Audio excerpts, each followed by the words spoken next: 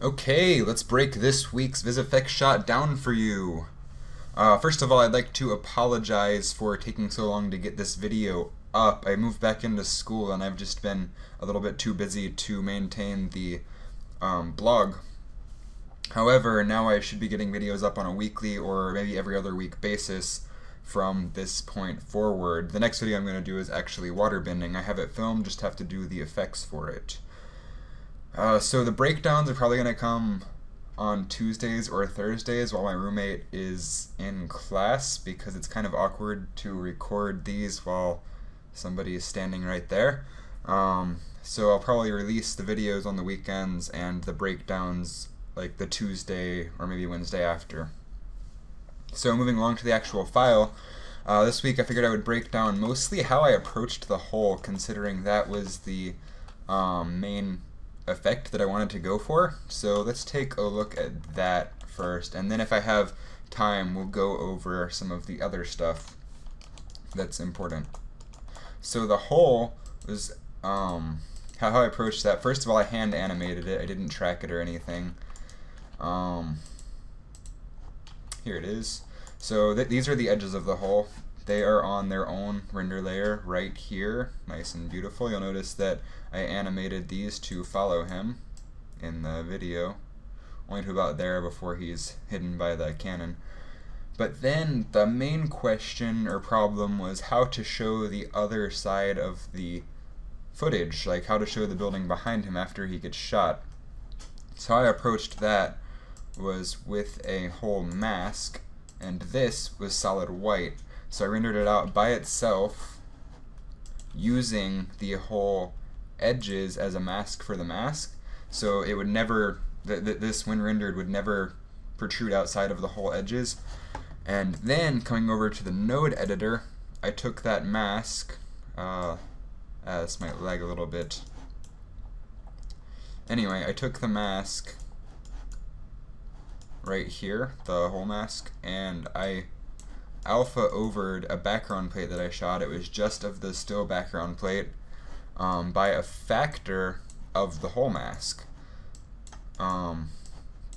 So now it shows just the empty background plate wherever the whole mask footage is white. So that's how I approached showing the shot on the other side. Then I had the whole edges, mostly just because if you get a whole shot through you, it's not just going to be flat like that. There's going to be some depth to the hole. Which is why I had the whole edges.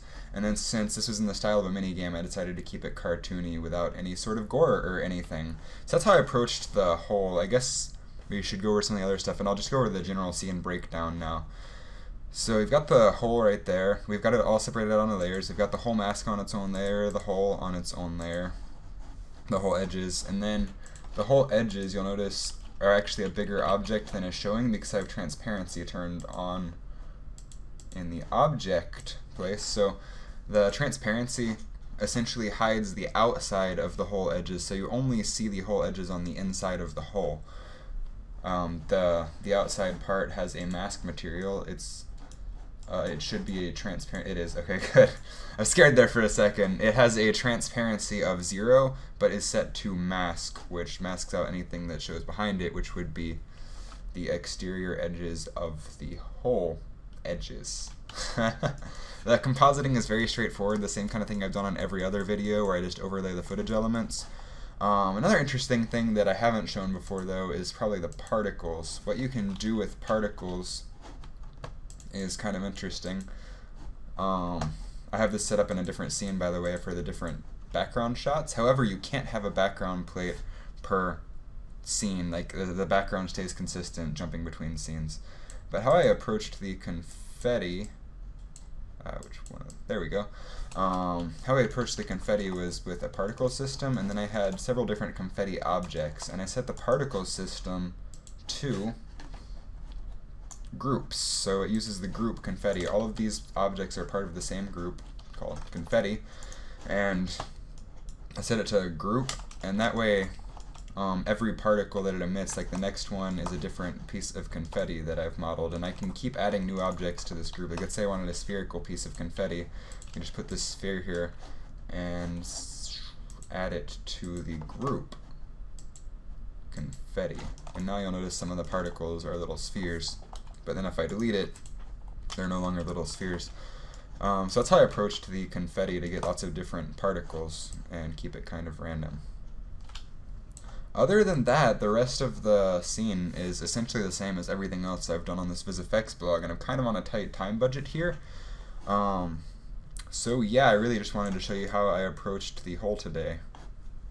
One more thing though that I should show you is that I did split this up into different scenes, just to keep it simple. The scenes allow me to have copies of the same camera setup and the same objects exactly, but animate them differently, all within the same Blender file. So I have one scene dedicated to launching confetti for the first guy, one scene dedicated to launching confetti for the second guy, and the animation of the cannon on the proper frames there and whatnot. And then I have one scene dedicated to just the guy that gets a hole blown through him.